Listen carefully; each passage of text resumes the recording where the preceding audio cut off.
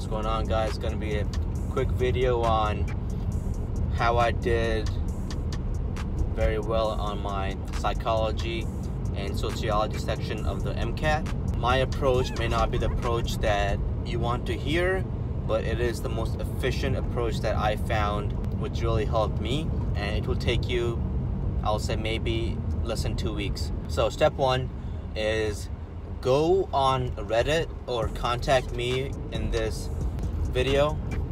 I'll post my email address for the 300-page Khan Academy document that pretty much has all the videos transcribed into that document. Go through that document and make flashcards on Anki. So by the time you're done with that document, you have read it and you have made flashcards, you should have close to 1,000 flashcards. That will take you, depending on how aggressive you are, I would recommend do 10 days of that. So 30 pages per day for 10 days, and that's 300 pages, and you have the entire Khan Academy document for Psych Soc in your flashcard form. And then I would do, for the next 10 days after you do it, I would go through all the flashcards, have all of them memorized.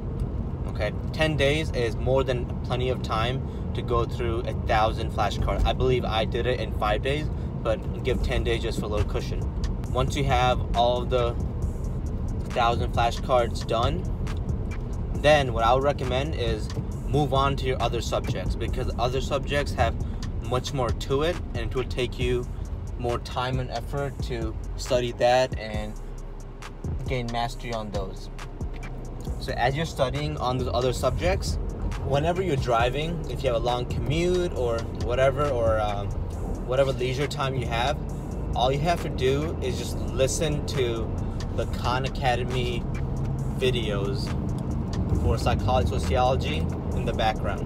So what this is doing is that since you already have a foundation of Psych Soc, because you made the flashcards and you reviewed all the flashcards, now by you listening to the videos, you are pretty much just active recalling whatever you have already studied. You're studying for your biochem, your chem and physics sections, and that's your primary effort. But in the background, whenever you're driving or you're brushing your teeth or you're cooking, you're just simply listening to Khan Academy videos on YouTube. They have all the playlists on YouTube.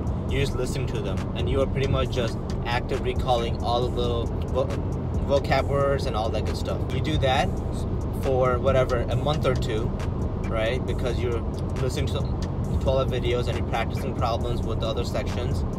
And then about a week before the exam, go through those 1,000 flashcards again, rememorizing everything. Everything should be familiar to you by then, because you did the flashcards, you memorized it, and you've been listening to all the videos. You're gonna re-memorize all the flashcards before the exam, and that should be more than enough for you to do really well.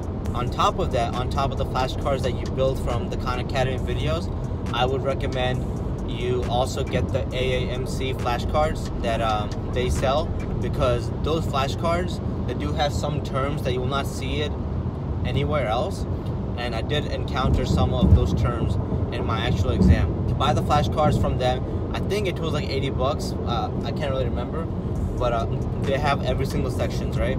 And for Psych Soc, they have about 30 flashcards. I would also add that on top of your Anki studying habit. And if you do that, I'm telling you, you will score close to 130, 131. Guarantee it. And that's what I was near, and that's what you'll be near as well.